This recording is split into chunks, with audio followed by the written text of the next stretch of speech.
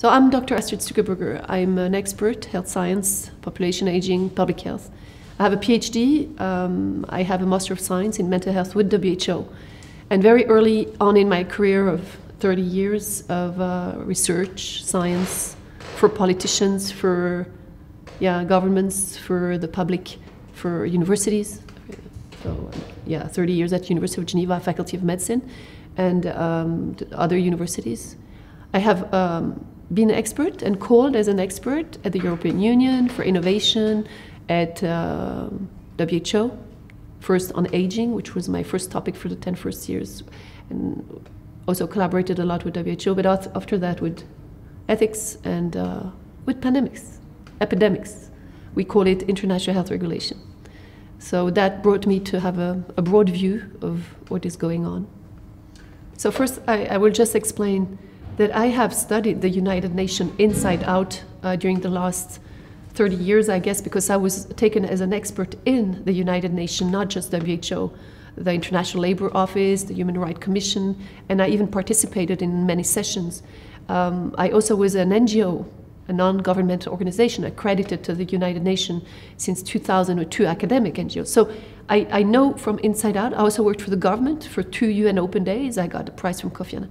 So my ability to speak and what I'm doing is to try and explain the system. Many don't understand that the United Nations is a huge organigram. You can type on internet, United Nations system, image, and you can see how it is built. Please do that. Because then you will understand that WHO, the World Health Organization, is just one specialized agency of the whole agency program, and you cannot just take WHO separately. You have to understand that WHO obeys also to the Secretary General, United Nations. So when we talk about WHO and anything we would do with WHO as a solution or as a response, you also have to put in copy the Secretary General of the United Nations, who is the head of the assembly, the UN Assembly, who meets every year in New York in September. And what happened in the 2 past years, and I saw it retrospectively because I had not seen it going like that so fast in a way, is that they have been discussing since last year and maybe a little bit before about an instrument, an international instrument. They say a treaty or convention or other instrument that they want to build up, carve, and there is a guide on pandemic treaty, how to make it happen. And this would give total authority to WHO, to the Director General of the WHO, Tedros Ghebreyesus, who will be re-elected, we know now, as the only candidate for 5 years again, who's the first non-medical doctor. So this already gives you a clue that something is wrong.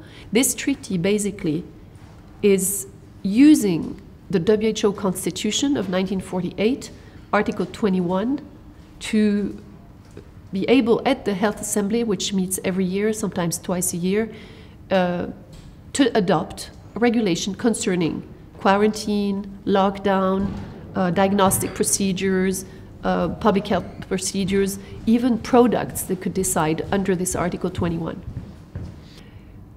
So the key element of this treaty is that the WHO Constitution would supersede all the national constitution, and there are constitutions almost in every country. So it is stronger than national constitution, national parliaments, any citizen, any NGOs, and they have also invited non-state members and private sector, so they can vote also. So it is a totally new governance that they are putting in place under the WHO Constitution, which is the World Constitution. They call it the World Together, or One Health, and from that entry point of WHO, they will govern the whole world, because health is everywhere. Human beings, if they're not healthy, they cannot do anything.